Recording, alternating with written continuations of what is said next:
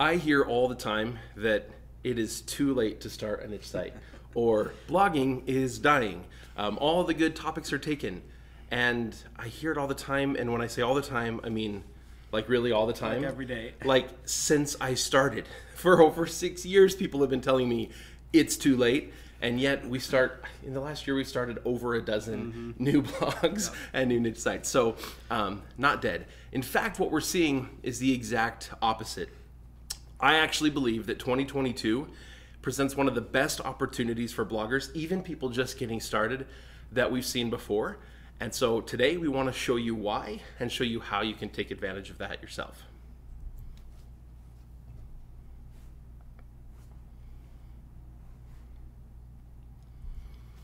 All right, today we actually are here live, and we are going to be taking questions. But first, we have some things that we've prepared that we're excited to share with you. So we're going to jump right into that. Okay, so there are three main things that we kind of identified. Well, they're very overarching. Yeah. They're very, very large categories. There's so many opportunities for bloggers today, I think. But yeah, we've tried to narrow it down to three big ones. Yeah, so the first one is monetization opportunities. Yeah. There's some big things going on with this one. Some huge things. And really, like, again, I think better than ever. So the first thing that is happening right now and that's been happening recently is that bloggers are able to get ads on their site, premium ads on their site, sooner than ever. So this year, Ezoic announced that they're working with people from the beginning. We started this with Project 24 members. They were working with us to be able to get ads on Project 24 member sites. From the very beginning, they saw that actually that model works. Yeah. They could do it at scale. And so that's what they've been doing. And they're getting better and better and better at it. So you can start monetizing your site earlier than ever before. Yeah. I think that's big. Yeah, I think it's really cool that there becomes multiple opportunities to make money in your first month, 2 months, 3 months, 4 months. Seriously. It's huge. I see a couple people commenting here real quick. Hey, Jonathan, Brent. I feel like to see a couple other you guys. Thanks for joining. It's good to see you. Yep. Thanks for being here. All right. And so that's number one, right? Just being able to get ads on your site right away. Just a few years ago, we basically didn't do ads. Yeah. We were like affiliate, maybe info products and stuff, but mostly not ads. Ads has just added this huge new revenue stream that's even more passive than affiliate. But the opportunities with affiliate are getting better as well. What COVID did to us worldwide, it shut people up, it put people indoors, and it kept us out of the stores. Yeah. And so people's buying behavior is changing more and more and more. And there's more commerce being done on the web than ever before. Yeah. People are buying not only physical products, but even information products, I think, substantially more than they were before. And I think one thing that's important to recognize about that is it's not just Amazon. Right. You know, a couple years ago, it was 100% Amazon. That was just like your go-to affiliate.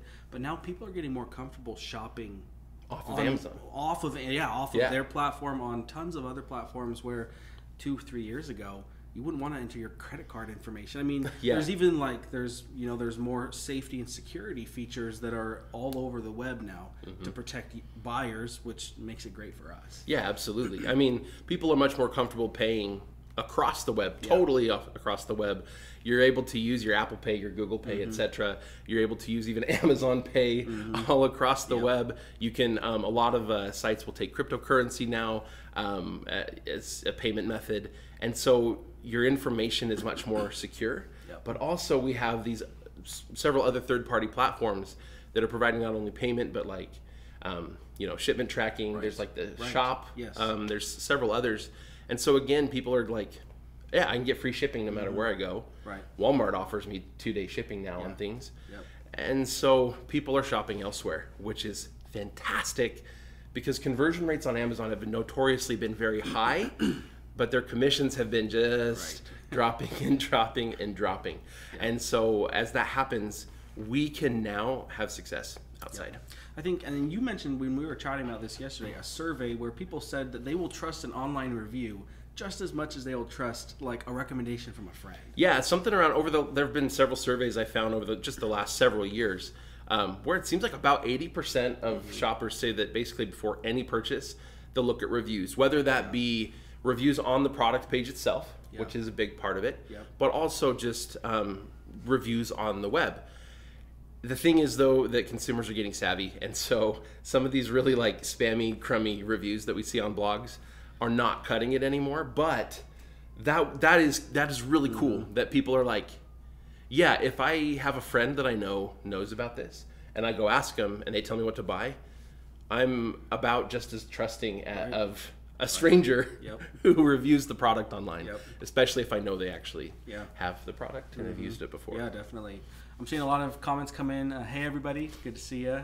As you might, I think the text is still on the screen there. We are going to be taking questions in a little bit. We talked about some really cool things yesterday that we wanted to share. Yeah, before absolutely. We jump into those, so. Yep, but I am taking note of a couple of these questions that I think are really, really fitting. Okay, so the second big thing that we found, or that we think that for 2022 is just going to be huge for internet marketers, is low competition. Now, as we talked about this when we were like, okay, we might get a little backlash for this, but no, hear us out. Yeah, absolutely. Okay, so first of all, we need to talk about barriers to entry. Yes. So barriers to entry, I mean, in any business or really in anything, these are the things that prevent just everyone from doing it, right? Internet marketing is not that expensive to get into. That's a very low barrier to entry. I mean, pay for hosting, a few dollars a month, and maybe a WordPress theme, maybe a logo, a couple things, but really, it can be done very cheaply. And what the work is just the sweat equity. Right. So the competition has just been fierce for years and years and years, and it's only been getting worse. But the last couple of years, we've seen this like marked shift, not necessarily in the behavior of bloggers, but in the capability of the search engines to weed out the trash, which has created actually a high barrier to entry, I think, for new people. I see comments all the time. In fact, I just did a poll on our YouTube channel. If you don't see those, by the way, check out the community tab. I've been doing about one a week. It's been really interesting. And I've seen several comments of people who are just like, it's too late, it's too hard, it's too saturated, etc. And because the question I asked was like, why haven't you started your blog yet if you haven't? And those were I was getting that a lot. Like, it's just too saturated. It's too hard. There's too many people. Yeah, okay, so and here's the reason why we think it's not the case. So you mentioned that Google's getting better at removing the spam.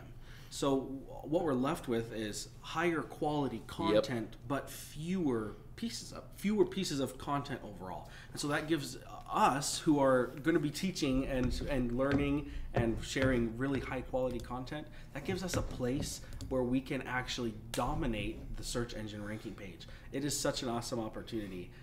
We were looking at a graph, I think, yesterday. So I'm pulling up here. Not this one, but this other one. This graph that we were looking at shows something really, really cool. There's a little spike here at the end that is just so interesting. So this, you can see here on the screen, like this little spike here over the end. Look at us getting fancy, doing a screen share in a live. All right, so this spike coincides with Google's latest algorithm update. What this chart is showing is at least for the searches that Moz is tracking specifically, how many of those searches are dominate or at least are showing the top 10 websites on the web, right? So what they're looking at is like the 10 websites that show up the most often. How often are they showing up? And a week ago, 0.15% of the time. Now, 0.16% of the time, and a sudden shift. Why would that be, and why would we be okay with that? Because it's like, does that mean that you have to be a massive website to succeed? And no, I don't think that's what this shows. I don't think that this is necessarily showing that you have to be the biggest authority. I think what it's showing is that overall, fewer sites are making up more of the search results. And that doesn't necessarily mean only authoritative sites. It means that there are so many blogs, because for so many years you could do that. You could rip other people off. You could create trashy, just one-page websites with like hundreds of backlinks that you bought or just created through black hat spammy means, and then you could get traffic. And it stopped working. And you don't even just have to take our word for it. Like, we're seeing it. Yeah. So the other day I was in a group with some Project 24 members, and there were a couple people in the group who said, 2, 3, 5 years ago, this is what they were doing. They had over 1,000 sites. They were just spammy because that. Do you imagine managing 1,000 sites and doing it right? No, I can't even imagine. Can't be done. But they said that it just stopped working. It is just over time. It has progressively gotten worse and worse. And there was one who said they even saw all their rankings being stolen by Project 24 members. So there's just like there's this quality. Yeah. It's quality content. It has the user in mind. It's just that is the way that things are moving. Exactly. It's going in that direction, and I don't think that it's going to stop doing that. So what this does is it creates this huge barrier to entry. So not only have we taken a whole ton of spammy sites that just no value, no, just nothing of substance there, and we're removing them from the SERPs, deprioritizing them, as I'll say. They're just not ranking the way that they were, and they're losing their traffic. And so more traffic is going to legitimate content. But what that means is this is also no longer just this easy game for, again, for just these trashy sites to come in. And so people will stop doing it. That's the way that behavior is. If it doesn't work, people are going to stop doing it. And so new high barrier to entry, it's kind of like the ghost town phase of a blog, which is another massive barrier to entry that's been there, which is just when you create content and it just takes several months for Google to start to pick it up. This is really cool though, because we're still seeing it work. Cook for Folks is a site that we've talked about publicly on this channel, so I'm happy to continue to reveal it. And that is a website that we first started having content for Google to index in January. So we're not at a year yet, and we've hit the hockey stick.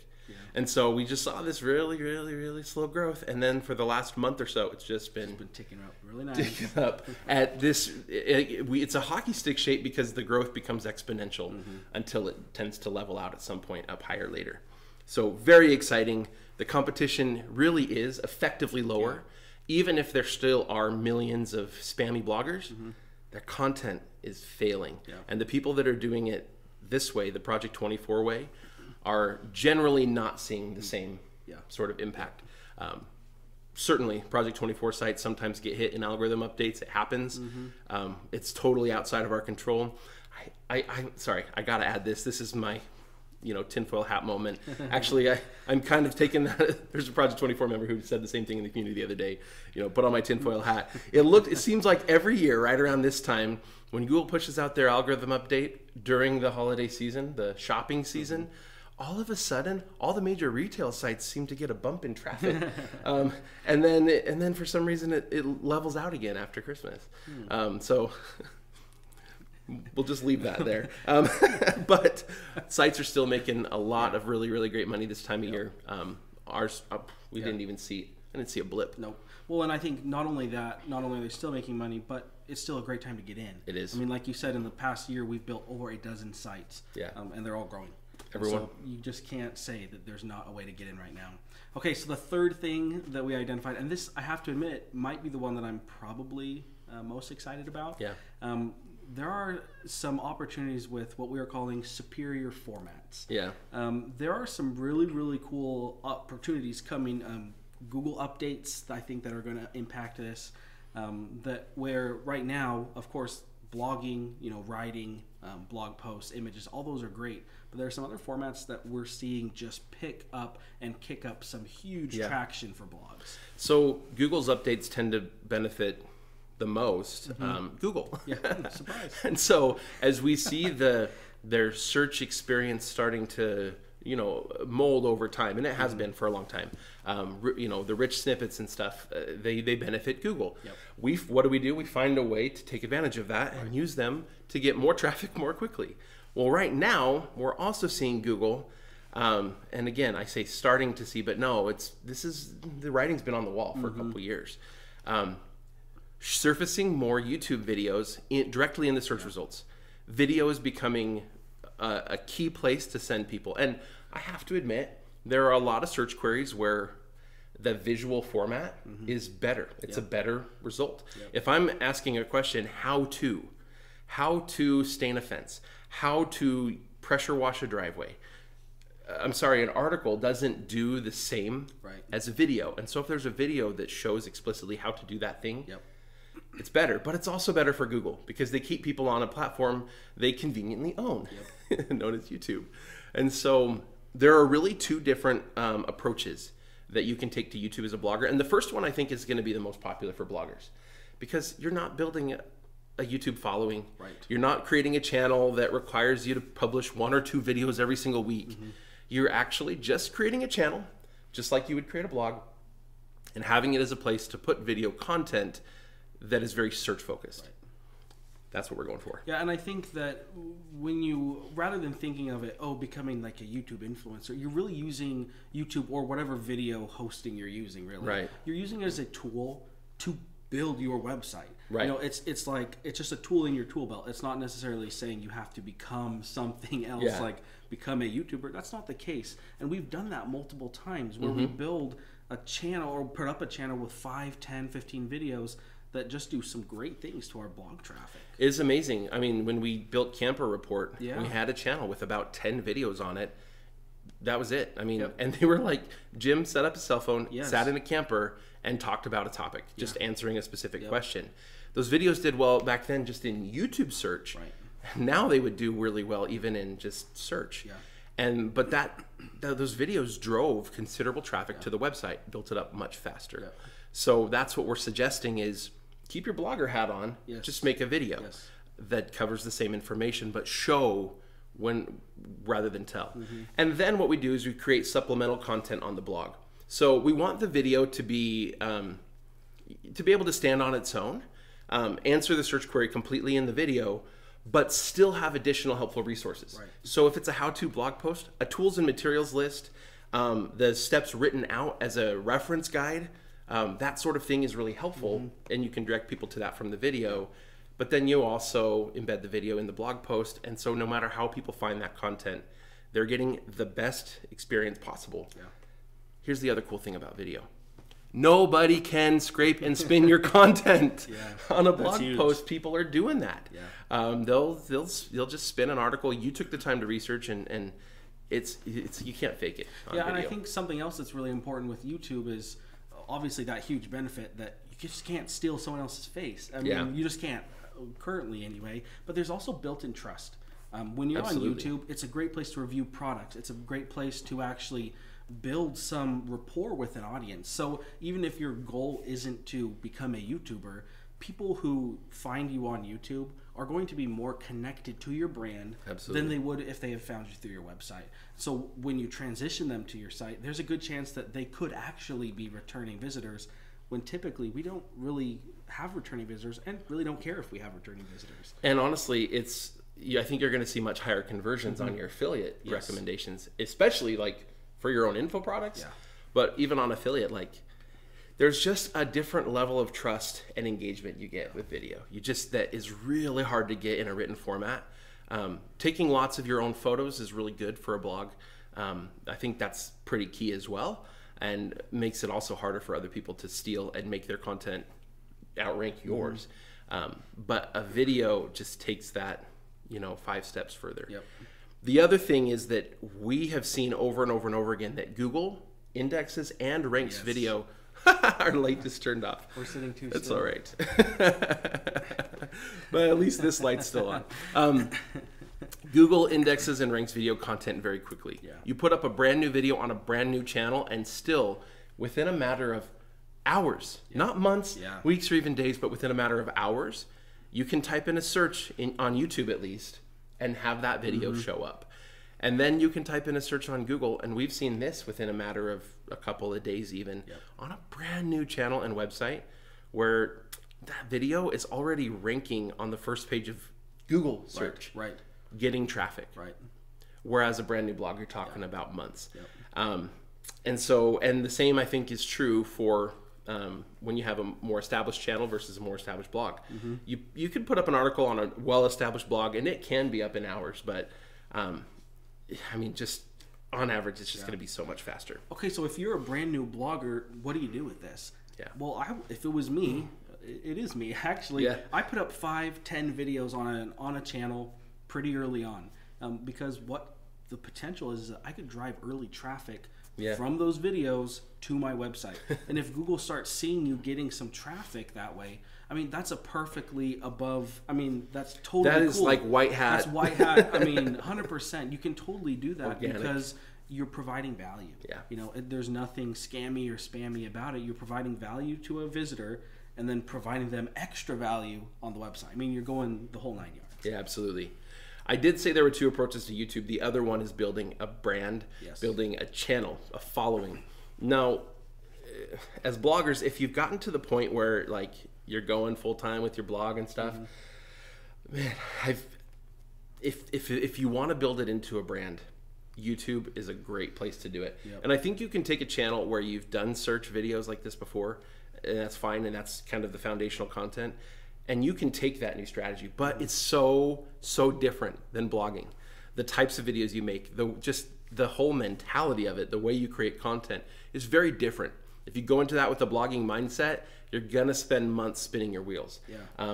But it's a fantastic way to build a brand. We've interviewed, even on this channel, members of Project 24 who, even, I'm thinking of one in particular who we interviewed about a year and a half ago, and he was just doing awesome back then, hit full-time income, and now he's doing multiple times of what he was earning then, just from a YouTube channel and a blog.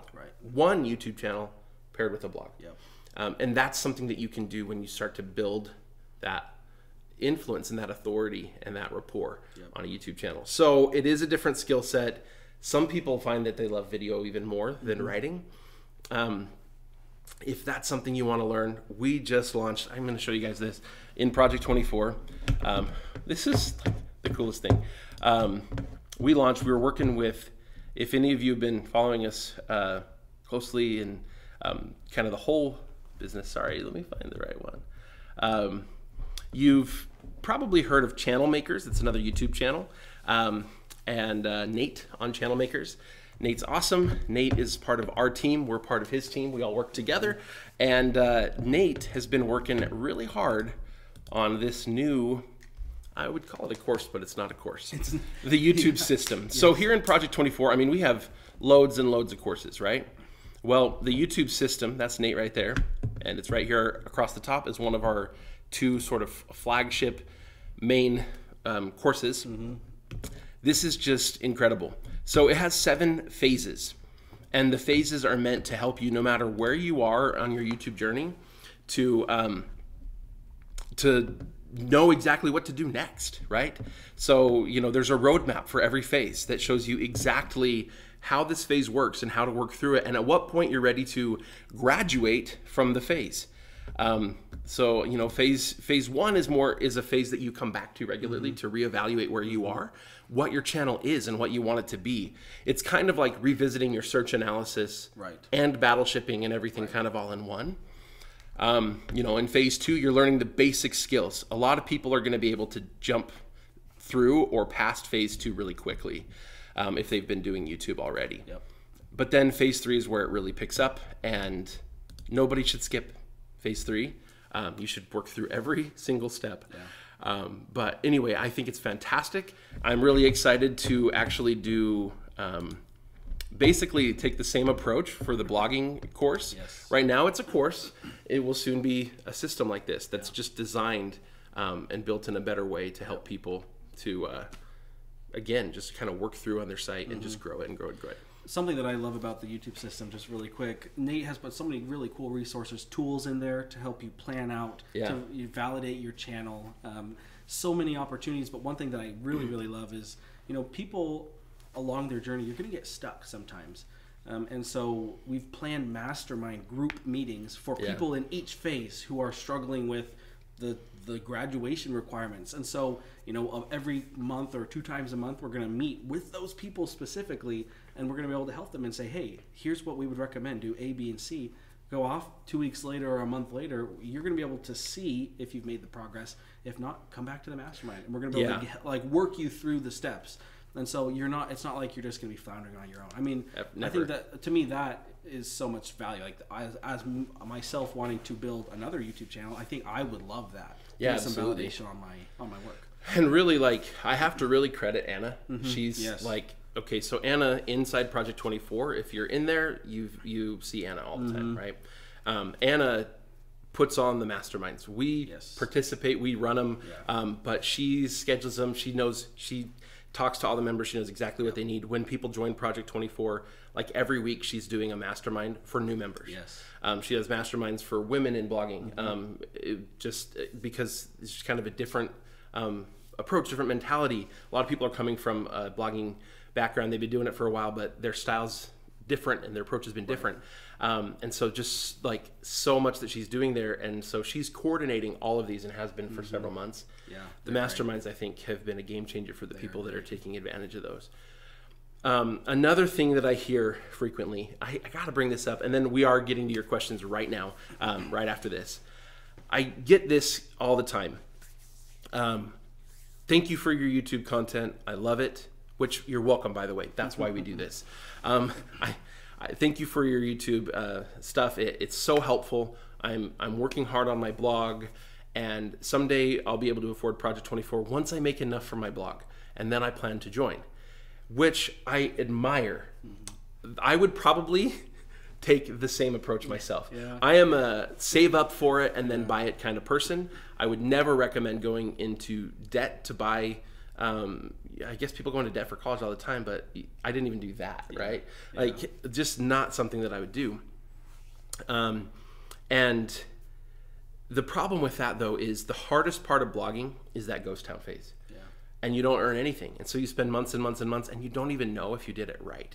And so I get people all the time that are like, can you just look over my site and tell me if I'm doing the right thing so that I don't waste, months with bad content? And I'm like, I'm only one person. Yeah. We're two people, right? We can't do that for everybody. But Project 24 does that for you. That's why we created it. And that's why we keep the price so low. I look in our industry and I see so many people charging $1,000 for their course, their one course. And Project 24 is our entire system of everything. It includes the YouTube stuff. Somebody just asked how much are the masterminds. They're part of Project 24. There is not a single upsell. The only thing is, if you want one-on-one coaching help at some point, then once you're to a point where we say, okay, yeah, a little bit of direction would really go a long way for you, then it's like, okay, yeah, we'll consider it. Nate's offering that. I may start offering that again as well on the blogging side. But beyond that, there's not, and that's not even an upsell. That's okay, fine, if you insist, I guess I'll let you pay me to help you on your website. Yeah. And those are usually people that are already earning good money and just trying to figure out how to take it to the next level. Yep. All right, I do want to get to your questions now. So here we go. All right. Did you see one already, Nathan? I did. I just saw the one about the masterminds. Other than that, I hadn't had a chance to look at any yet. Okay, so we get questions a lot about, is this a good niche? Is this a good niche? And I'm saying niche right now. I think I'm just going to own the word. People are like, it's niche. You know what? For 100 years, English speakers have been saying niche. And it's okay it's all right to pronounce a word that you've appropriated from another language, because it is French. Yep. And in French, it is niche. Yep. And that's okay. But I'm sorry, British-speaking, proper British-speaking people have been saying niche for 100 years. And I think it's okay. For Americans, it's not just rednecks. Guys, it's people all around the world have been saying niche for a long time. And so, to me, I like it better, niche. Okay, but I get this question all the time. Is XYZ a good niche? Is intermittent fasting a good niche? So there are really just a few guidelines I'd give you on selecting a niche. I just said niche. It's both. They're both correct. Look in a dictionary. Both pronunciations are there. Okay. Really, there's just a few criteria. For me, the first criterion is, do I like it? Would it be something I would be interested in, blogging about for a long time, for years, and not get tired of it? Intermittent fasting falls into a category of nutrition, which falls into a category of health and fitness, which is very saturated with bloggers. If you think about it, what most bloggers from the beginning got into were things like moms raising, having babies and raising kids, nutrition and fitness. Yep. Those are some of the, I think, big ones. That travel is another one. That's every blogger wants to be one of those three things. And then there's the health and wellness stuff that is more medical, that it's not that it's oversaturated, it's just that it's really competitive with a few big players who have all the authority. But here's the thing. If it's something you're willing to go all in on, then yes, you can do it. But you have to be willing to go all in on it, which means you probably shouldn't just pick something out of the blue. You should pick something that you're willing to go all in on. If you are willing to take the topic a step further, if you're willing to go on YouTube in particular, then yes, even some of the most competitive niches can be done. But that one is going to be tough. Yep. Okay, more questions here. We got new ones coming in now. Oh, here we go. How much money can I sell my website for? I think that's a cool question. That's actually one of the course. We have a course roadmap in Project 24 of courses that we have recently planned and put out. We just put out an affiliate course, affiliate marketing course, of course, through the YouTube system. But this one is actually on our list. It is. We buy and sell websites fairly frequently, and we've learned a lot about it. But as far as simply valuing a site, there's quite a large range. I've seen them sell as low as 20x. So it's a monthly multiple. So from 20x to 48, 50x. Yeah. It just depends on the monetization, the seasonality, how it was built. We look for a lot of different factors, probably 10 to 15 different factors. So that's kind of a short answer there. It becomes tricky if your site isn't really monetized, because then that's it's a question. Point. It's like, am I just buying the content? And then I have to look at the quality of the content. Do I think it's going to work? And because now it's riskier, because it doesn't have a track record of income, I'm probably going to give you a lower multiple of what I think it's probably going to earn, right? Because it's not earning it yet. Yep. There's all those factors. Yep. But again, take that monthly profit, so what it earns minus what it costs. Your cost is probably very low. Yep. But usually for those higher multiples, 40x or so, people want to see 12 months of history, because they want to be able to take into account seasonality. If you don't have 12 months, or if you've been ramping up quickly and 12 months looks bad compared to now, then hold it for a while. If you're considering selling it, let it, work on making the income on it just passive. Cut your costs to bare minimum and just let it run. And then you'll see what it's worth. But actually, it used to be we'd see a lot of 30, 32. And now like 38 and 40 are really, really common. People are seeing that it's worth a lot. Yes. I saw a comment up here from Jim, Ricky. They said, looking forward to seeing you at the affiliate gathering next year. That's an exciting one. Another question that I saw, it already scrolled up, but it basically was, how can I write better? Well, there's a lot to it. But a couple of little tips that I have. I work with a lot of our writers to write on our websites. And we tell them, do your research before you write. Spend research time outside of writing time, and then write in a friendly manner, like in a way that you would speak to a friend, right? Because that is easier to write. It's easier to write that way, and then break up your post into subheadings. Think of it as, if you have 5 subheadings and you're going to write 2,000 words or 1,000 words, break it up and do 200-word blog posts or 400-word blog posts inside a large blog post. Those little things right there, some little technical writing hacks, those work super, super well. A couple people have said I sound loud and Nathan sounds quieter. That's because I talk loud. I happen to talk quiet sometimes. So we will try to readjust. If I get a little quieter, then maybe the stream will kind of pick it up. Okay. A couple of questions around monetization. What's a normal EPMV on Ezoic? This varies a ton from niche to niche. It varies with the content substantially. It also varies with how much traffic you have. So when you first sign up with Ezoic or any premium ad network, what's going to happen is you're going to earn a very low EPMV. It might be anywhere from $2 to $10 per thousand views, which is what EPMV means, earnings per thousand views or visits. And so you might find something in that 2, 7, 10 range. We find that over time, sites on Ezoic easily get up into the 20s and 30s and more, especially the more you take advantage of video ads. It depends on how many ad placements you have, but then, how friendly is your niche and your content to advertisers? Are advertisers going to want to associate their brand with your content? Is it a really just audience friendly for broad audiences? Is the topic something that's divisive at all? that's going to cause a struggle. And also, you have to be willing to put in the effort. Ezoic now has their levels.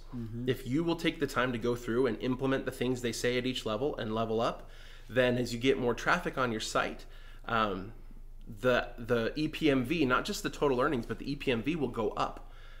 By the time you hit a level that you could go sign up for media buying, you can actually be earning just as high of EPMVs on Ezoic as you could over there, but only if you're going to take the time to learn the system, because up until then on Ezoic you're kind of having to do it yourself, which is the only way that they're, by the way, able to help brand new websites to be able to do that.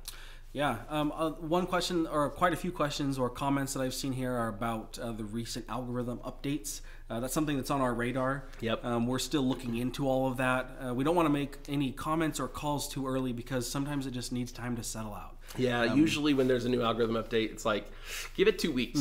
So for the first couple of days, Project 24 members, most people were saying, I'm not seeing anything. Then after a couple of days, a few of them were like, whoa, 20%, 30% drop. Yep. Well, okay, but a 1 day 20% drop on a lot of sites looks not that different from normal variability. Yep. And so it's like, okay, now we got to let it play out. Some of the websites that track like literally millions of searches to just kind of see how the domains are changing, how the rankings, how the SERPs are changing. We're showing high amounts of change, fairly high volatility for a couple of days right as it started to roll out. We've seen that kind of level off. I showed you the Mozcast earlier. I like the Mozcast. It'll show you that temperature, and we saw it as the temperature rises. What that means is there's just more volatility in the SERPs. Things are shifting. But it takes a couple of weeks to kind of figure out, okay, what really changed. Our sites, like legitimately, if you look at the analytics, I can't tell there was a core update. Just can't even tell. Yes, and Akil says Amazon is the biggest winner for this update. Actually, large retail sites. Yeah, I know. I just said like tinfoil hat time again, right? No, but we did see, at least for right now. I have to wonder though, how much of that is just a shift in searcher behavior? Yeah, it's a good question. I mean, like, there are right now. It's like Black Friday is literally this week. People are shopping deals right now. Yep. So are large retail sites going to be popping up more? Of course, right? Because that's what people actually want to find, and if Google's doing their job, that's what they should be surfacing. So I don't really know. Latest Caleb says hello. Hello. Hi. I saw a question a minute ago. How's Jim doing? I actually talked to Jim on the phone yesterday. We haven't talked in a little while. He's been really busy doing his stuff. We've been obviously busy doing income school, but he's doing well. Is good to catch up with him and kind of see what he's up to. He's living the blogger life, which means he can dedicate some of his time to building up a very substantial blog, by the way, that's doing really, really well. But he's able to dedicate time to other projects and things that he wants to do with his life. So he's not working every single day a 40-hour week on his blog anymore like we do here at Income School, because we don't just have a blog. We run this whole thing. Okay. Blogging as a software engineer. Okay, here's the thing. Like, I get questions often like, what should I do? Or, can I blog as a this or as a that? I am a chemical engineer. Income School is not a chemical engineering blog. It's not. I also have an MBA, and frankly, like, I teach a fraction of what business school teaches because I teach the stuff that's applicable to internet marketing. If your background's in software engineering, like, that's actually really cool because you have a more technical, knowledgeable background than a lot of people. It's going to give you some good skills that a lot of us have to figure out when it comes to to computers and the web, etc. But that doesn't have to be your niche. So you can talk about programming, you can talk about software, etc. But you could also blog about pest control. You can blog about whatever it is that you want to blog about. So find something that you can.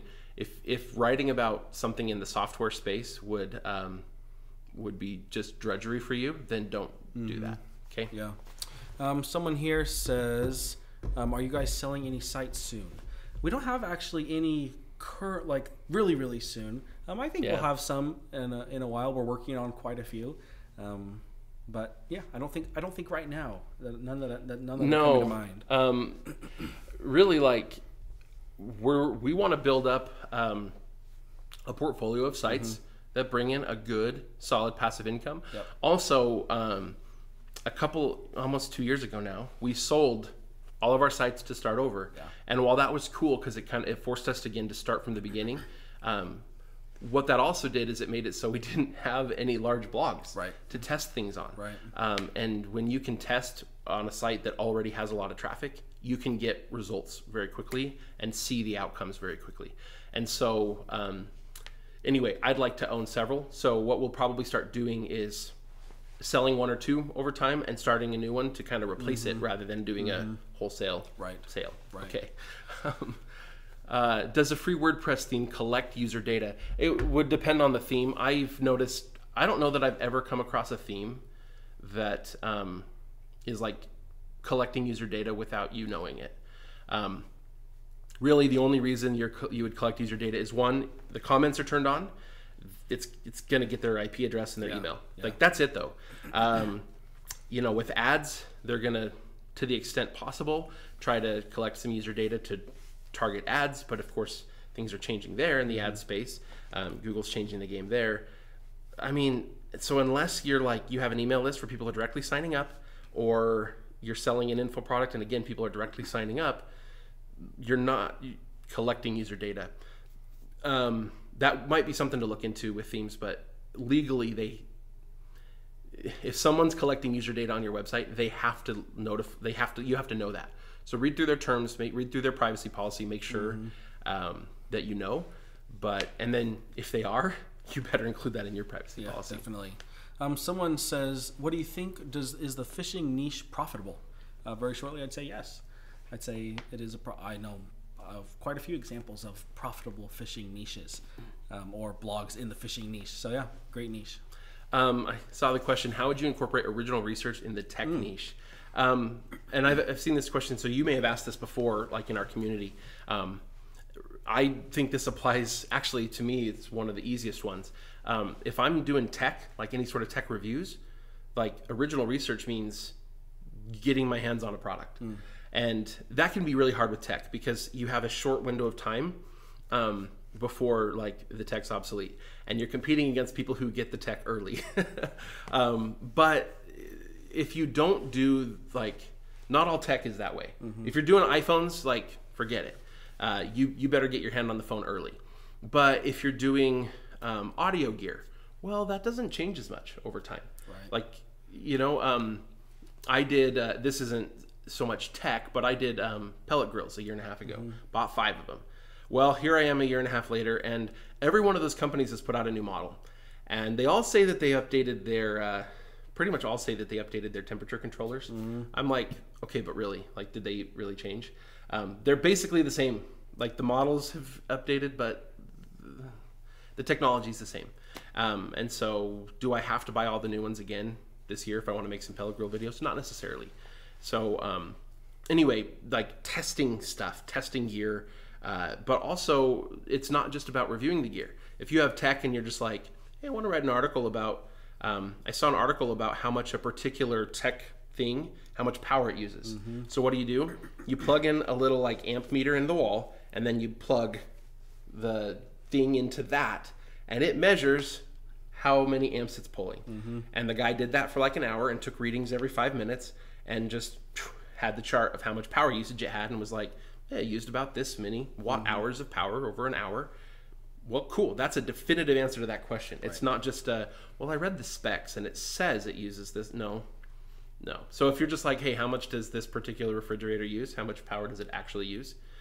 Well, okay, I'm going to plug it into an amp meter. Yep. And that's like a $10 tool. Yeah. Julie here asks, how do you afford to personally review products from expensive niches, or do you do that further in? I think that you could do it further in. You could do it at the beginning. I like to think of my websites, my projects as businesses. Yeah. And if you think about it as a business, making some sort of upfront investment isn't that uncommon. And so if that's something you can do, that's a great way to invest in your business upfront. If you can get like the pellet grills video. If you can do that, then that's a great way to kickstart your business. However, if that's not something you can do, then yeah, you're just going to have to push until you're actually making some revenue. Right. And then definitely be reinvesting what you're making back into your project. Yeah, we talked about barriers to entry before.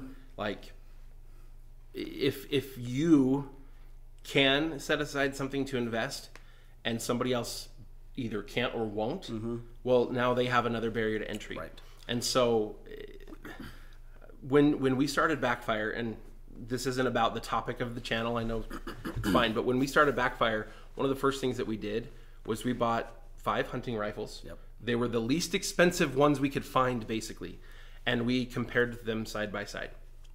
And the channel got monetized within a month. Yep. People spend more than a year oftentimes trying to get their first 1,000 subscribers and getting monetized. Yeah. We launch a series of videos reviewing 5 hunting rifles, the 5 cheapest ones, side by side, and we're there. Yep. I mean, just 10,000 subscribers within a month or two.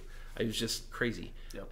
That differentiates you from other bloggers who just aren't willing to do the same thing. So if you can, one option is to just build up your blog, starting as inexpensive as you can, or starting with things where you can do some original research without testing products. We've talked about pets, and it's like, well, can I call a pet store and interview the person who works there that's the dog expert or the cat expert? Yep. That's a good start. Walk into the pet store, for heaven's sake, and go ask them, like, which of these cats would you take home, would you adopt, and why? Yeah. You know, that is a form of original research. But then, you know, take that a step further when you can, right? But the other option is like, okay, maybe if blogging takes 6 months to a year before I'm really making any money that like make me want to tell my friends what I'm doing on the side. Like, a lot of us are kind of embarrassed to say, yeah, I'm blogging on the side, until all of a sudden we're making good money. Then we're like, I'm a blogger, and it's awesome. But anyway, like, if that isn't going to work, if it's going to take too long to be able to do what's going to make your blog take off, okay, that's fine. Do another side hustle in the short term that gives you immediate cash. It's not, there are a lot of side hustles that are not, in my mind, scalable. There's only so many lawns I can mow, right, in a given week. But I get paid for mowing those lawns immediately. Right. And so go do the little side hustle for a couple of weeks, save up your money, and then go buy the stuff. Yep. When Jim got into photography, he literally sold everything in his garage and bought a camera because he didn't have extra money. And he just bought his first DSLR camera and started learning how to take pictures. That's something sometimes what you got to do. Yep. Well, I don't know if we're going to be wrapping up here soon, but probably in the next couple. But yeah, next couple minutes. But there was a couple. I've seen quite a few questions about AI blog posts or AI writing. We did a test on this. I think it was probably close to a year ago now. We tested a couple different ones. It wasn't that great. No. I think that it's something that could potentially be something interesting to follow. But from what we've seen, a human can just still write a better blog post than an AI can. There's just a lot more that you can do personally with the topic, and it might feel great to try and outsource it that way. It might feel cheap or like a cool hack, but for now, it's just not the same quality. And so we don't use it. We don't recommend people use it. So that's kind of where we are on that topic. Yeah, you can use it to take some shortcuts. Yeah. We found, there go the lights again. We found that we got these like motion activated lights, and if we don't move enough, they just turn off. No, but we found that like, if you like coddle it and feed it, it'll give you the next little bit. It might give you some subheadings you hadn't thought of, but you can't just like have an AI write an article for you. So it can help. But I mean, how much time and effort and money are you putting into getting that help that you could just, anyway, it's not there yet. A couple of questions here. How do you optimize for featured snippets? We actually have like a whole course, and it's not just a lesson, like a course with multiple lessons in Project 24 about all the different types of featured snippets and how to optimize content for each one. But in short, basically, we're just giving the best answer in the best format that you can for search queries. So in one article, I might be writing content that really, like, there are a dozen searches that should maybe land on that article. Well, within that article, as many of those searches as I can think of, I'm going to write a 1-paragraph answer, about 300 characters, that definitively answers the question in more encyclopedic style rather than kind of the more friendly style. There's some other nuances to exactly how to do that, but basically that's what it is. Sometimes the best format is a list. That's fine. Write it as a list, or each of the items in the list can be the subheadings of your article. If the entire article is the list, that works really well too. Google can pick that up. If it should be a table, make it a table, etc. And Google will even take certain rows and columns from the table and condense it down and make a snippet. So, yeah. And then what is the best tool for optimized featured snippet keywords? I don't think there's a best. Frankly, again, I'm back to looking for search queries. Some of the keyword research tools do a decent job of identifying search queries. The search volume numbers they give are still very off. They're getting better, particularly Ahrefs, in part because they have a free version now and they get you to install it on your website. And so now they know all of your search volume. You connect it to Search Console and you're feeding their data set, which I'm okay with that, actually. They provide you a free resource, and in return, you provide them with data that makes their tool better. But that's why Ahrefs is actually getting better at it. Most everybody is using clickstream data, which is just a survey. It's a subset of data from the web. And search queries that are searched less often, which are the longer tail keywords that we should be going for, their data is going to be the least accurate in a survey. And so it's just not that good. And so anyway, the idea here is we're looking for search queries that people are actually searching. The volume of each one I care less about. And so really what I'm looking for is, what are people actually searching? It's not that hard to write one paragraph, right? And so even if the search volume is 50, like, okay, I'm going to include it in an article. I give long answers. And thanks, Carl. I appreciate it. Carl Broadbent, nice guy. Here in the live, he has his own YouTube channel as well. Anyway, great guy. He's the one who's putting on the affiliate gathering in the UK in York. If you're anywhere around there or can get to anywhere around there in May, we do have an affiliate marketing event. Affiliate marketing is a piece of what we do at Income School, but really, like everybody that's there, it's a piece of what they do. Almost everybody there's using ads, etc., to monetize their blogs. And so got a good lineup of speakers and stuff. Luke asks, how long can you leave a blog to marinate in the SERPs before adding new content? Well, I think a lot of times we or our Project 24 members will write a good batch of content in the beginning. We never really tell you to stop. It's always maybe slow down a little bit once you hit 30, 40, 50 articles. Maybe slow down to 1 or 2 a week if you have to. But other than that, I don't think I would stop. I would always be dripping content onto the site. If you're wanting to take a break, if you just need a break for a week or 2 weeks or a month, that's probably not going to hurt it. No. As long as your content is pretty evergreen, if you're a news site or something, you're kind of be on that content treadmill. But other than that, I would just drip a few articles a week, keep your search analysis up so that you can always have fresh content hitting. I think that's probably the best way to do it. There's a question here about using podcasts as a medium with your blog. I love podcasts. In fact, podcasting is something that I think we'll probably start talking about more. The difficulty with podcasts is it's not a great... there's not a great place for people to just find you. But it's a fantastic place to get your message out, especially if YouTube isn't quite your thing yet. You're nervous about that, but I can maybe do audio.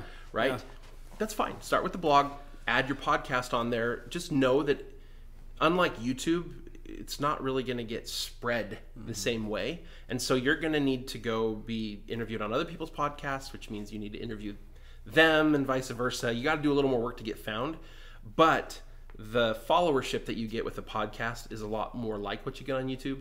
But what I like about it is you kind of have their ear for a longer time. Like you can share a lot more in a podcast. So I really like that. Swing for the Ring says, I'm here for the free Thai curry. Me too. Me too. Someone asked, any chance of Jim doing an update on the Backfire blog? I think at some point we'll get him on here to do that. I'd love to see Love to talk with him about that. Yeah. Another learners asked, how do you start from scratch? We will soon be doing a new webinar, very like in-depth video. Just like, so yesterday on Channel Makers, on that YouTube channel, Nate did a walkthrough of the new YouTube system, just kind of showing start to finish, this is how I would build a new channel. And we're going to be doing the same thing on Income School for a blog, talking about some of the different kind of paths you can take, as well as just the steps from the very beginning. Yep. So keep your eye out for that. Okay, we should probably take let's each take one more. Okay, we'll each take one more. Okay.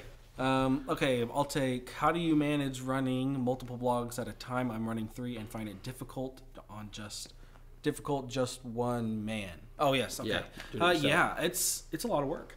I think that having some amount of the work outsourced can definitely help.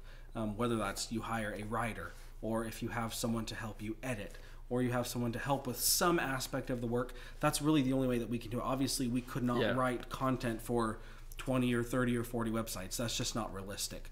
And so really just have to find out the balance. Could you be doing one site better than you could be doing 5 sites? If you put all your focus on one site, would it be more valuable in the long run to just have total focus there? And sometimes that is the case, especially if you struggle with delegating some of the work. But there's a lot of value to having a portfolio to kind of minimize your risk on one site.